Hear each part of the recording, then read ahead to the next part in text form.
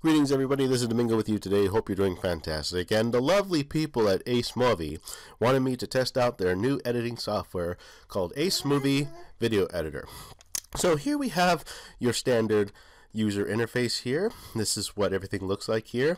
And I just wanted to again thank you so much for the company for this opportunity to allow me to review their software. So without further ado, we're going to get started. So what we have here is your interface here. So you got your timeline here, export function here when you're done your project, and this is also your toggle settings, and then a preview window here. So what we're going to do is we're going to just import our media first. So I'm going to go import, and then we're going to go into videos if we have video media here, and then we're just going to test out good old video 5. So video 5 is already imported in here, and to add to the timeline, all you do is you can just drag and drop down, or you can just click the plus sign and add it straight to the timeline. So it gives you a warning here. The resolution or frame rate does not match the current settings. You want to change the setting. We're going to match it to the media, so that way it matches to your preferences. So we've imported our clip into our timeline here, and it's pretty straightforward here. So you got your time codes up here, your add media here, or you can add other tracks, or you can add up to a lot of tracks actually. So let's say you had about 26 tracks you wanted to add. Now I don't know how many people use 26 tracks, but that's just a preference. So we're just going to undo all that. Oh, not everything. There we go. So we have our track here. So you probably want to know the basics, right? So I'm just going to play back our clip a bit here. So that's just a sample clip that we played back. So what you can do is you can also extend it by clicking on here. Let me show you again. If you click here, you can stretch it out so you can get a zoomed in view. So then you can also use your marker here when you mark it to split clips. So I think along here, if you highlight here, shear, copy, paste, there's the split button, the scissors. So what you do is you mark the clip there with the marker, and you press split. And then if you want to do the same thing, click split again. And then you can delete what you split. And then you can start off without any like sort of awkward pauses or anything like that. So it's pretty seamless, the split. And then I don't know about the shear button though. I've never used that before. So we're just going to go. You can also adjust the speed of it, and then we're going to go, let's say, slow and 0.5. So then what we're going to do is we're going to go here. Look how slow that is. And then you can also adjust the speed to go like this. You can adjust it to slow motion, as you can see there. And then same vice versa, fast. So that's too fast. I was way too fast. So then you can also adjust the speed again to 4 times fast. And the clip ends right there. So that's how you can split clips and adjust speed. They also have keyframing. So what we're going to do is we're going to use the keyframe function, and then what we're going to do is we're going to go opacity 0, then go all the way here, and then add another keyframe to go opacity 20%. So what it does is if it's right, it animates it all the way to that point. And then you can drag the keyframe and then make it go 100%. So we're going to give that a try here. So let's just start from the beginning and play back our clip. So we have just made a keyframe to go from 0 dark to 100% opacity, which is really cool. And then you can also do the same thing for your saturation as well. So let's say you want brightness all the way up. Once you're done, you have to first add a keyframe first. You have to add a keyframe first so that you can also adjust the brightness like that. And then you can alternate between keyframes and rotate it however you want. So then if you go play back, you can do all the things that your keyframes would do. So that's just a basic understanding of keyframing. So you can just play around with that however you like. So then you would go to a certain part of the clip. What we're going to do, there's also an elements options where you can add elements to it. You can just drag and drop, or you can just put it in, and then let's just preview these elements right here. So there's our 5-point star that just appeared there, which is really, really cool. And then you can do the same for these other graphics. So you can download graphics from here, and then you can also do like a light blade. Oh, there's a charging thing? Cool. Oh, you have to download the assets as well. So you download the assets, and then it becomes available to you when you use it. So you have to click the download button on the side here to download each of the assets. So let's just make it bigger here. Then we can free rotate it. So let's just see how it looks here. So we're just going to play that back. Oh, it constructs the battery. Okay, not bad at all. So you can use pretty good graphics, or pretty standard graphics from their library here. You can add bears, deers, whatever you like. And you can search up into categories as well. So multimedia, they have mixers, VCRs, all that stuff here. And then you can just go through all, so you can look through all of them. And then USB, that's probably what the option was there. And then you can go daily, and then it shows like shaking daily vlogs, or you can even see a preview of the animations down there. And then here is background music, where you can use different background music. So you have to download the background music, and you can add it to the timeline like this, so that it plays back. So you probably can't hear this because I'm using headphones. So that's just an example. Just play the music like that. And then here you can add text. Adding text is really cool here. I've had a good experience with it. So we're going to just download the asset, and then we're just going to see, there's our design. And then what you do is you right click, and then there should be an edit set up here. Ah, yes, the edit design is right here. So we're going to go here, then we're going to go make amazing, AceMovi. No, not going to do AceMovi text. Amazing text. So then what we're going to do is we're going to preview that now. And then what it did was that it just allowed our text to appear on the screen with animations. So that's pretty good.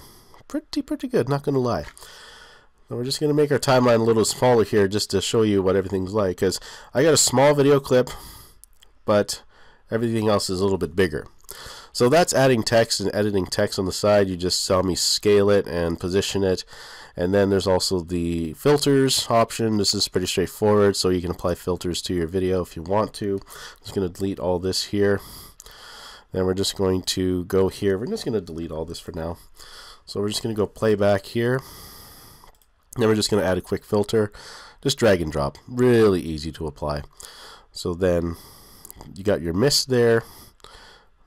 You can also apply it onto your clip. So let's just play it back and see what it's like. So there's the mist there. And then it fades out like that. So it applies our animation like that. And then you can also see red film. You'd have to download the assets for each one. And then there's also transitions. So this is the fun part. You want to know what transitions are. So the transitions here are just what add effects to your video. So we're just going to delete that. Then we're just going to make this a little bit longer. Just going to increase the speed of this, so that way it's a little bit slower and then we have more to use. So we're just going to rotate that back. Hi, Domingo. I'm talking to myself. Why am I doing that? So then what you do is you go and get your transition, put it on to the left, and then you put it on to the right here, and then watch everything work. Amazing transition, amazing video, and then once your amazing video is done, outro. Sweet. That's pretty darn cool. So you can play with any transition that you like here. There's a lot of transitions here. Hundreds of transitions here. It's like 52 transitions. Sorry, I'm just starting to I'm making the software look better than it is. I mean, it is a really good software. So you got your animations. So there's your radar function. So we're going to play it like a radar. Wow. Oh, that's pretty sick. That's amazing. Not going to lie. That's pretty darn cool. And then you also have here what's called regional effects. So you can give yourself a mosaic effect if you wanted to. So we're just going to make it bigger like that, and then we're just going to play it back and see how that looks. You can just do a lot of things with this. You can add a lot of effects to it. Then you can also sharpen your clip, make it sharper. if you had something that's grainy. Then smooth it, color it, whatever you like to do. And then there's more options down here. So what we have here is a split screen function. So you can go and split screen certain videos.